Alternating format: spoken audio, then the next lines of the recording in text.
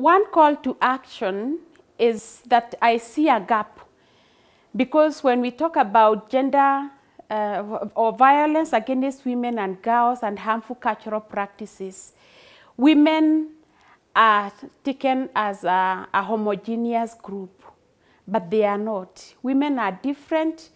We have women with disabilities, but above all, we have widows.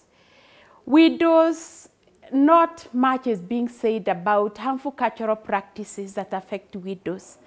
And indeed, widows, immediately the husband dies, a woman is regarded as a second-class citizen or an inferior human being. Property in some communities is taken away. There is also, in some communities, there is also, a widow is exposed to those harmful cultural rituals, practices, which are very dehumanizing and which deny them of their rights, even right to ownership.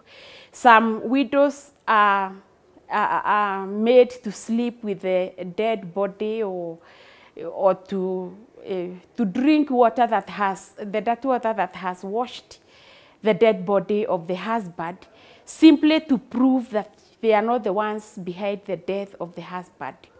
So I challenge religious leaders, traditional leaders to look into the plight of widows, to create awareness about the plight of widows.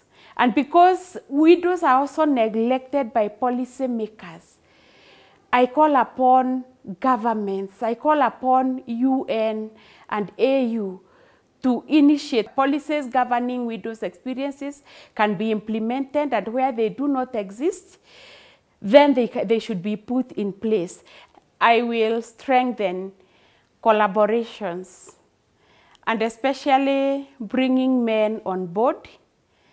I will carry out an advocacy training for male champions for gender justice. One of the things that has come out is the knowledge gap on gender issues, and also inclusion of men. Addressing issues of harmful cultural practices, issues of violence against women and girls, and issues of SRHRR require a multisectoral approach. Nobody can do it alone. No single organization can do it alone.